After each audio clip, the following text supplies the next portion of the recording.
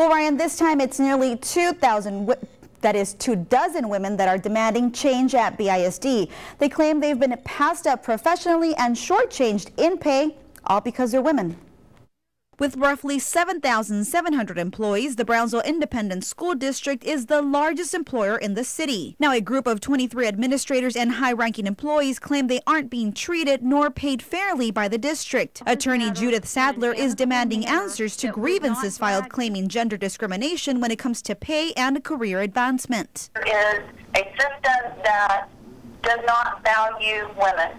They do not value the skills, the dedication, the resources that the women bring to these jobs. Sadler did not give us details or names, but did tell us that her clients have been passed up for positions that have been given to less qualified men and have not received pay increases, as have their male counterparts over several years. Sadler claims requests for grievance hearings have lingered nearly a year. Last week, she made a bold move, bringing up the issues to school board members. Based on the information we were provided today, it does not appear that we can resolve it at that level. This is a personnel issue. Now, not be discussed in public. Get a date that you're talking about and what grievances you're talking about, because as of right now, none of the board of trustees know what you're talking about.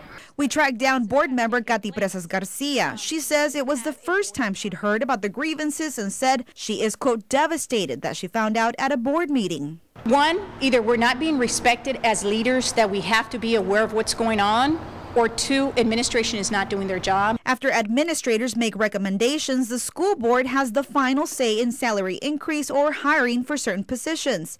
But Garcia says some school board members often do object to certain recommendations, but it comes down to a majority vote. And she argues the disparities aren't just between females and males. And I've seen it too, where even there's been times that certain males get paid more than another male, and being that this male is in charge of 3 departments, but this male is only in charge of 1 department. BISD is the largest school district south of San Antonio and has a $500 million budget. Sadler says this issue is not about a lack of money. If there is no money to pay anyone these raises, fine. There's no money. But it is still not proper to discriminate and pay a male more money. Now, the school district did send a statement in which they say they are aware of the issue and are working to resolve it. Sadler tells us if BISD does not move quickly on this matter, the women will move forth and file a lawsuit. Of course, we'll keep you posted on what happens next.